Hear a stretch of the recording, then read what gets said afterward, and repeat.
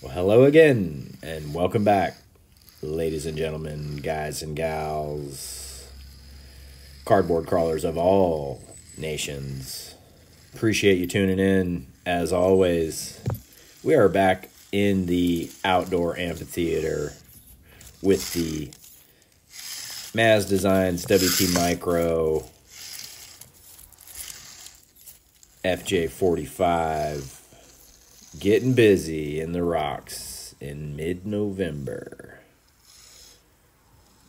Having a beautiful day here. I slept through a little bit of it, having some trouble sleeping at night. My body is used to like switching over to a nighttime schedule at this time of year, and with me not going back to Sugar Bowl this season, my body thinks I'm going back, but I'm not. So, yeah, just having a little bit of trouble sleeping at night, and so I slept through part of the day today, and got up and blew off my driveway, went over to Jimmy's and blew off his real quick. Blue went over and visited, and the lighting is just beautiful right now, late afternoon, and thought I'd come out and give you something to enjoy on your Sunday evening. On the Bamboo Highway there, just cruising through the rocks. As you can see, the rocks look real clean, and everywhere else is, you see all those leaves and debris there. So I just get my blower and I blow the rocks, blow the driveway. My driveway is like grass and gravel kind of mix. I actually park on my back lawn. I don't know. Eventually that'll change, but I'm just not in a big hurry to put like a carport or anything in my yard. It's just not a priority for me right now. And yeah, but you know, loving this rig. Once again, shout it out to CCXRC for pine trees, man. You know, if you haven't, if you're having problems with traction and you're changing tires, or you think it's your tires or whatever, and you're running a stock foam or even a foam that's a couple sizes smaller than a stock foam, I highly recommend you spend the 20 or 25 bucks on a set of inserts if you can afford them, or if you have a 3D printer, look online and see if you can find a print pattern and get some printed up for yourself. The pine trees and the scramblers just work fantastic. You can see in a lot of these close-up how much tire compression you get and forgiveness traction-wise. Obviously, there's always a line here or there that you're going to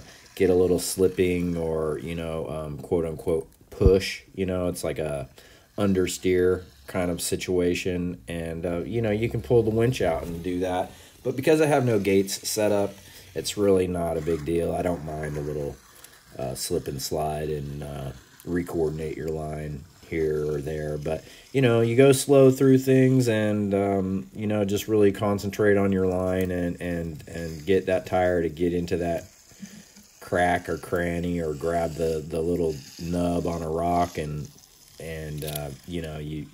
it's amazing what these little vehicles will do when you're really, trying to drive them and not just, when in doubt, throttle out and just banging through the rocks. A little back up there just to get that tire lined up. I think I'd do another one actually here too.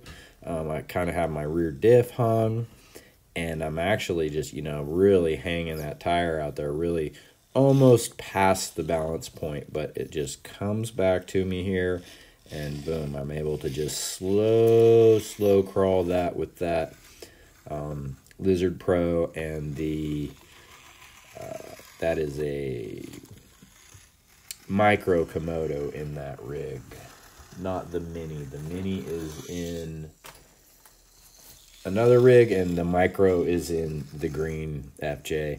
And right there, I missed the little spot. Somehow I thought I was through the dirt right there. We come from the rock section that you can see behind over to this rock section, to the new part of the section. And I had thought I filmed a time lapse, I mean, they only end up being about 4 seconds or whatever for 15, 20 seconds of video. and it just wasn't in there when I went to edit. So I don't know if I just didn't hit. Sometimes I think I hit the record button and I don't. So, you know, it is what it is. Not the end of the world. Still a beautiful shot here, and awesome afternoon out in the rocks. Really enjoyed filming this one today, and just trying to do that, you know, just trying to enjoy what I am doing and not think about what I'm not doing, which is normally I'm traveling across the country right about this time of year. I usually have things loaded up and I'm ready to go back to my normal situation. Things have changed. So just, you know, trying to figure some things out and do, you know, just live your life, right? Cook yourself dinner every day, and you know, get some nutrition in you, and a little bit of exercise, and visit with people that you care about, and you know, spend time with the Doggo. Love my dog, so and he loves, you know, hanging out, and he's a great little animal. So, you know, wheeling, and he likes to hang out while we're wheeling. He likes to hang out no matter what I'm doing. He is a true companion, and for those of you who've met him, you know that for sure. And for those of you who haven't, I'm sure you've seen him in the videos in the background, and you can tell he's a pretty decent dude. So yeah, just I really love this FJ. It's a little heavy, you know, I'll be honest, it's a little bit heavy, and it's on a short chassis, so, you know, or not a short chassis, but a C10 JLU wheelbase, and you know, I mean, that's what this body is quote-unquote designed for. I mean, I guess you could put it on a deadbolt wheelbase, or, you know, deadbolt link setup. Might be a little bit different. I happen to be running a C10 setup in this, and you know, Maz links all around, straight axles. We have a hex widener kit in this one, scramblers with pine trees in it. I run a little tiny 350 milliamp Goniag battery, I think that's how you say it. These little tiny batteries. I need to get, it'd be nice to get a 3S. I don't need to get anything. It would be interesting to run some 3S. If anybody wants to send me a 3S battery, 1575 West New York Avenue, Southern Pines, 283875, North Carolina. Make it happen. Yeah, and if you want to come by and hit the rocks, there's the address. Get after it. I ain't afraid. Come have some fun. So, yeah, you know, the Maz chassis, you know, what can you say? You know, we all haven't heard about them or seen about them, and, you know, for those of you in other countries or whatever, you know, check out mazdesigns.com. He makes some really great products. WT Micros, if you're interested in one of these bodies. They make a half cab version, a double cab version, an extended cab version, and just the standard cab version here. Don't quote me on, yeah, I'm pretty sure they make an extended cab. I think B. Koshner has a video. The blue and silver rig that he did is, I think, an extended cab. And I don't know what chassis he built that up on. I'll have to go back and watch that video of his. Shout out to Brian Koshner. So he makes some absolutely beautiful rigs and really gets technical on his builds, and really, you know, gets everything, the fitment just right, and his you know, just his build breakdowns. If you haven't seen them, go check them out. Getting back over here to the helicopter pad, and you know, just making a kind of a big circle. We didn't go up the log jam, but we took the little short bypass onto the bamboo highway there, coming around. So we're just circling back around to kind of where we started, getting back to the grass where the dog is chilling, and you know, just having a good day. What are you gonna do, right? There he is. There's that boy Blue, and just making sure nobody comes up the driveway to mess with us. And you know, his favorite little truck coming to visit.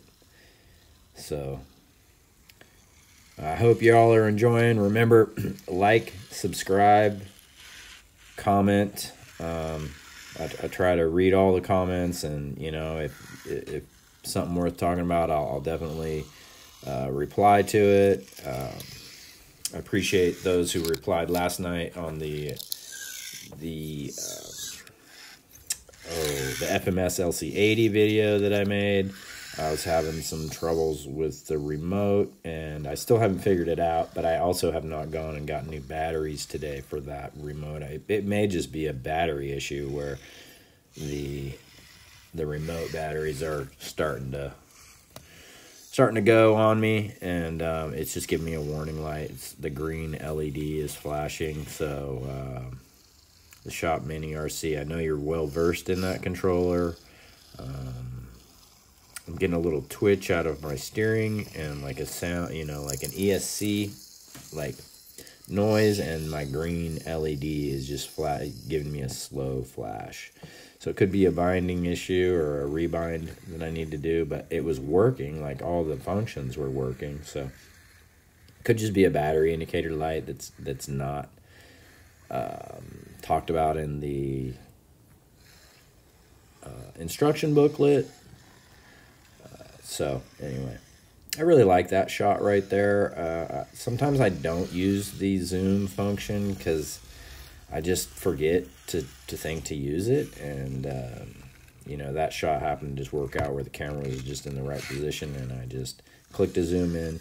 But it's been a great little ride today, ladies and gentlemen. I really appreciate every one of you, and thanks for tuning in as always.